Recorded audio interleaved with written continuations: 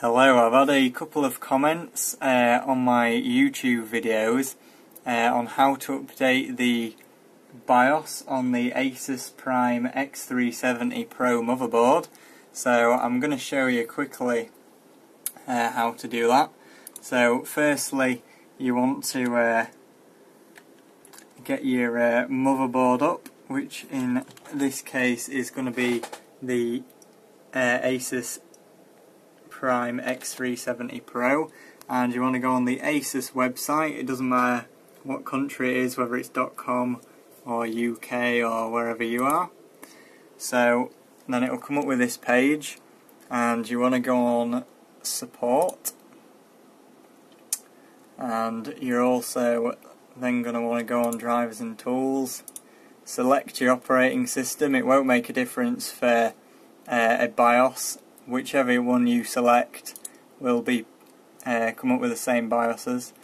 Now I'm on Windows 7 64-bit, so the one you want to select is this 515 here, which is currently the latest BIOS as of yesterday in the case of this video. Now the first BIOS and the second BIOS both have bricking issues and no performance improvement whatsoever. The third BIOS, which I was on, does have really big performance increases from these two BIOSes down here. I'm not sure whether the bricking issue was fixed with that one, but it still has the issue with the temperature reading very high.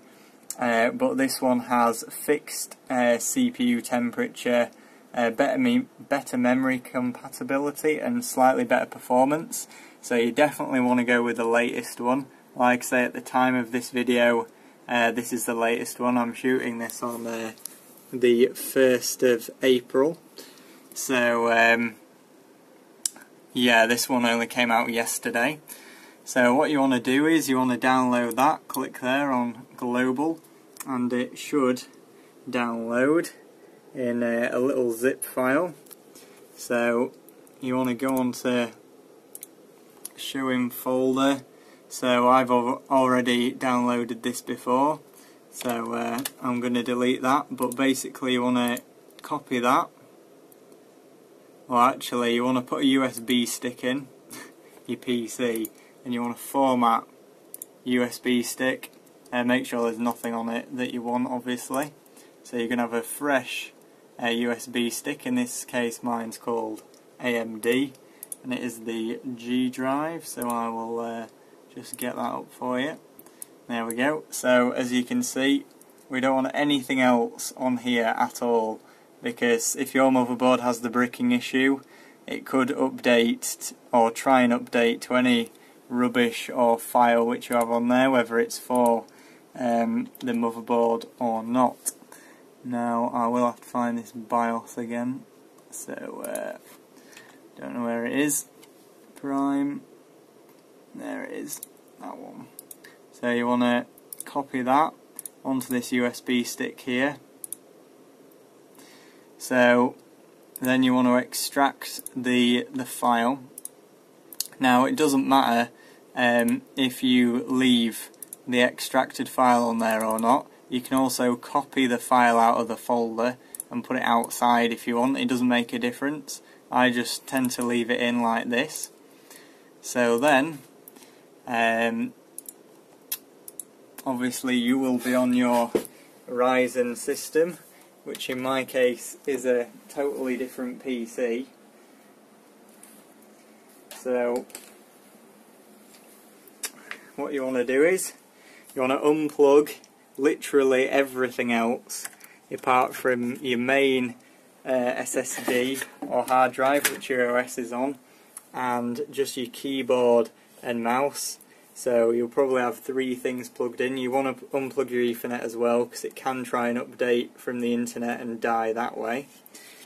So obviously you're going to want to turn the system on.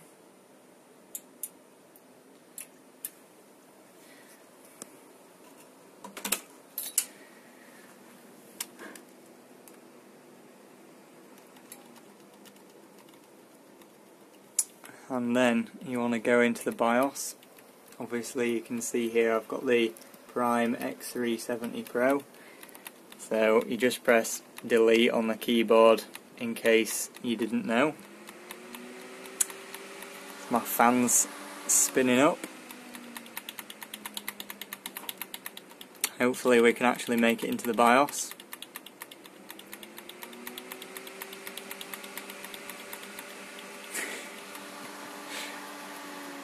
I think it's at 4.1 GHz at the moment on quite high voltage, so it's not enjoying booting up, with very tight RAM timings as well.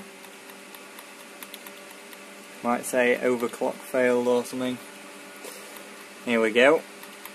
So press delete to enter UEFI BIOS.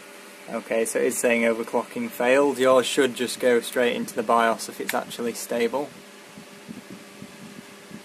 Right. So you want to press F7 to go into advanced mode. So this will bring up this lovely screen here, and what you want to do is, if you've got any settings and overclock like I've got at the moment, you want to be writing down these settings.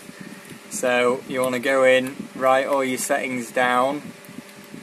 And I don't recommend the settings that I've got in at the moment, by the way. your CPU may die. So, right, let's leave it at that for now.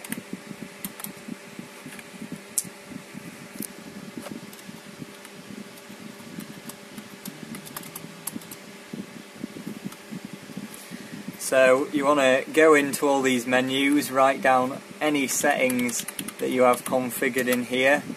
So, and then you want to go into this one here, and you want to select, this is exit, but you want to select load optimized defaults. So you're going to press OK on that bit, which I'm not going to do because obviously I'm already on the updated BIOS. So then, if you want to check that it's load the optimized defaults, everything should be back on auto. Then you're going to press F10 to save and exit. It should say a load of autos on there. So you just press OK.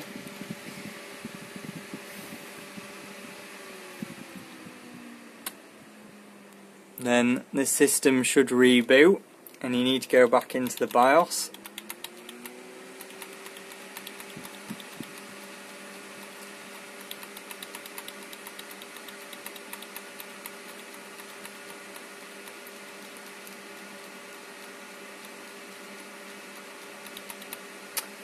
So, now you're back in the BIOS, you want to again press F7, but this time you want to go on to Tool, the Tool menu, and select the top one, which is Asus EZ Flash 3 Utility.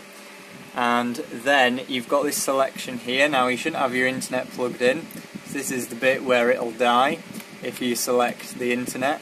So you want to go via storage device, which is this option here, which is highlighted in blue.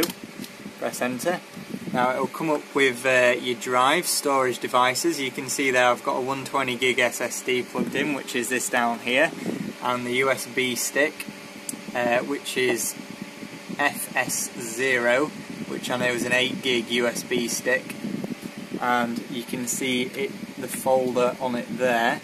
So where it's highlighted in blue, you need to press enter, and then it'll highlight this in blue, and then you need to press enter again, and then it'll come up with the BIOS that you want to flash.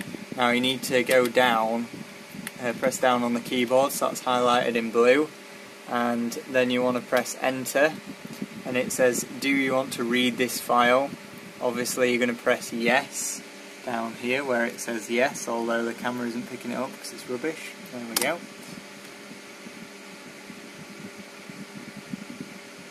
And it'll take a little while. It'll say, do you really want to update to the version of this BIOS? It'll say there the BIOS version and date, and you're going to click yes. I'm going to press no. So what it'll then do is it'll come up with a bar, and it'll say erasing old BIOS, come up with a bar, and then it will say updating new BIOS. It will take a couple of minutes. So once it has finished, and I recommend you sit there and watch it do it, it will restart itself or ask you to restart it. You must not turn the computer off or restart it while that bar is going across. You must leave it until it finishes, because if you don't, you are absolutely screwed and you've effectively bricked your board. And what will happen then is the PC will reboot again.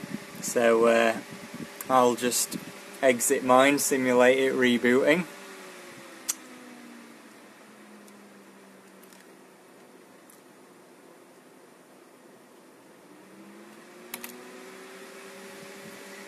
And then the last thing you want to do is to go back into the BIOS.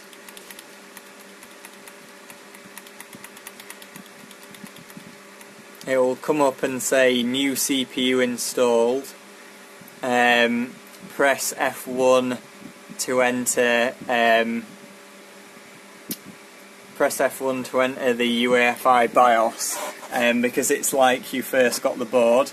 And then in the information up here, you can check your BIOS version is updated to the correct one, which in this case is 5.15, so that's obviously worked fine for me. And then you can go on the F7 and type in any of your settings which you wrote down before. Now when you update the BIOS, it will delete any overclocking profiles that you had set up, so there will not be any overclocking profiles saved in here, unfortunately. And also, if you're updating from an older BIOS, you'll notice that there are a few more options. So this BIOS does have the ability to disable SMT as well as configure the CPU as well in different ways to previous. So you can see here I can turn SMT off, and you can also do the core leveling in this newer BIOS. So you do get extra features, you get extra performance, your board doesn't brick itself. There is really no reason whatsoever to not update your BIOS to this new version. You'd be pretty stupid not to, really. To give you an idea of how much better performance this new BIOS is, at 4 GHz, well, at 4.1 GHz on the 502 BIOS, I managed to hit 1806 in Cinebench at 4.1 GHz with the memory at 2400. Now, with the latest BIOS, which is the 515 BIOS, I've managed to hit 1830, I think it was. I'm just going to check in Windows once it gets in there.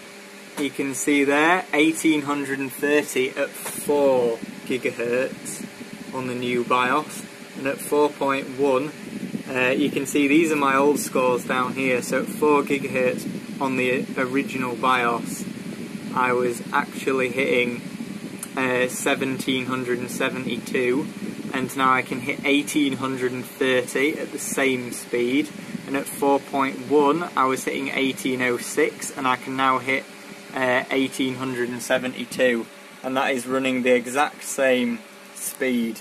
So yeah, there's huge performance increases as well as not bricking your board. So I hope you enjoyed this video. I hope it was helpful for the noobs out there who might be a bit wary of bricking the BIOS. And thanks for watching. Don't forget to subscribe and like the video if it was helpful. And if you have any further questions, you can put them down in the comments of the video, and I will try and answer them.